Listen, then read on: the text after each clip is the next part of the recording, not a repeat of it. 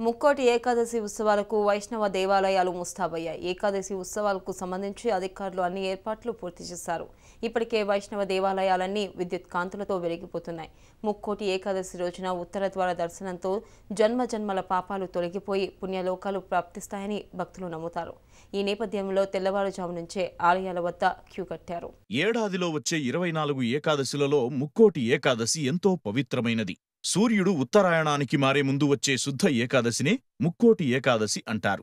ఈ రోజున వైకుంఠ ద్వారాలు తెరుచుకుని ఉంటాయని వైష్ణవాలయాలలోని గల ఉత్తర ద్వారం వద్ద భక్తులు తెల్లవారుజామునే స్వామివారి దర్శనం కోసం వేచి ఉంటారు. ముక్కోటి రోజున మహావిష్ణువు గరుడ వాహనుడై 3 కోట్ల దేవతలతో భూలోకానికి దిగివచ్చి భక్తులకు దర్శనమిస్తాడు. ఈ ఒక్క ఏకాదశి 3 కోట్ల ఏకాదశులతో సమానమంటారు. ముక్కోటి ఏకాదశి నాడే హాలాహలం, అమృతం రెండూ పుట్టాయి. ఈ రోజునే శివుడు హాలాహలం మింగాడు. సూర్యుడు ధనుస్సు రాశిలో ప్రవేశించిన అనంతరం మకర సంక్రమణం వరకు జరిగే మార్గళి మధ్య ముక్కోటి ఏకాదశి వస్తుందని చెబుతారు. ఏకాదశి నాడు ఉపవాసముండి ద్వాదశి నాడు అన్నదానం చేస్తే మంచిదని భక్తులు నమ్ముతారు. పూజ, జపం, ధ్యానం లేదా ఉపవాసాలు ఉండి స్వామివారికి ప్రత్యేక పూజలు జరుపుతారు. ఏకాదశి వ్రతంలో మొత్తం 7 నియమాలు ఉన్నాయని పెద్దలు చెబుతారు. 1 దశమి నాడు రాత్రి నిరాహారులై ఉండాలి. 2 ఏకాదశి రోజు మొత్తం ఉపవాసముండాలి. 3 అబద్ధం ఆడకూడదు. 4 స్త్రీ సాంగత్యం పనికిరాదు. 5 చెడ్డ పనులు, దుష్ట ఆలోచనలు చేయకూడదు. 6 ముక్కోటి రాత్రంతా జాగరణ చెయ్యాలి.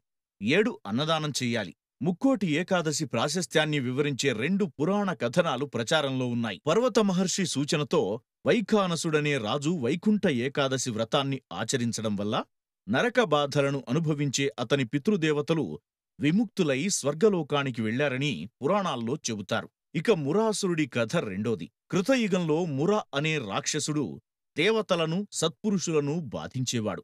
దేవతలు తమ గోడు విష్ణుమూర్తికి విన్నవించారు. రక్షించమని ప్రార్థించారు. విష్ణువు మురాసురుడిపై దండెత్తి మొదట రాక్షస సైన్యాన్ని సంహరించాడు. కాని మురాసురుడు మాత్రం తప్పించుకుని వెళ్లి సాగర గర్భంలో దాక్కుంటాడు. మురాసురుణ్ణి బయటకు రప్పించే ఉపాయాన్ని విష్ణువు ఆలోచించి ఒక గుహలోకి వెళ్లాడు. విష్ణువు నిద్రిస్తున్నాడని భ్రమించిన మురాసురుడు విష్ణువును వధించడానికి అదే అనువైన సమయమని కత్తిని ఎత్తుతాడు. ఆ సమయంలో మహాలక్ష్మి దుర్గరూపంలో అక్కడ ప్రత్యక్షమై మురాసురుణ్ణి సంహరించింది. విష్ణువు లేచి ఆమెను మెచ్చుకుని ఏకాదశి అనే బిరుదును ఇచ్చాడని, అప్పటినుంచి ఏకాదశి వ్రతం ప్రాచుర్యం పొందిందని ప్రతీతి. విష్ణువు ఉండే గుహ ఎక్కడో లేదు, దేహమే దేవాలయమని పెద్దలు చెబుతారు. ఉపవాసం ద్వారా 11 ఇంద్రియాలను నిగ్రహంతో ఉంచుకుని పూజ, జపం, ధ్యానం మొదలైనవి ఆచరించమని చెబుతారు. మనస్సు అనే ఇంద్రియంతో మానవులు పాపాలు చేస్తారు. అందుకే 11 స్థానాల్లో ఉన్న అజ్ఞానానికి ప్రతినిధి అయిన మురాసురుణ్ణి జ్ఞానప్రదాయిని అయిన ఏకాదశి మాత్రమే సంహరించగలదు.